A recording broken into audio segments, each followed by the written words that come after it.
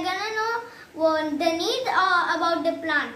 The first need is water, then air, the third one is sunlight, the fourth one is soil. There are 4 needs of the plant. Now we are gonna know the parts of the plant. The first part is flower, second part is leaf, the third one is stem, the fourth one is root, the fifth one is seed. There are 5 parts of the plant.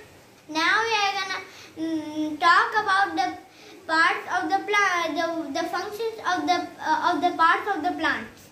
First, we are gonna know what the flower do. The flower makes seeds. The leaf collects sunlight and make food for the plant. The stem collects water and minerals and then transfer it to the plants. The roots absorb the water. I hope you like this video about all about the plants. So please like, share, comment this video and subscribe. And then comment down the section below that if you like this video or you don't like it.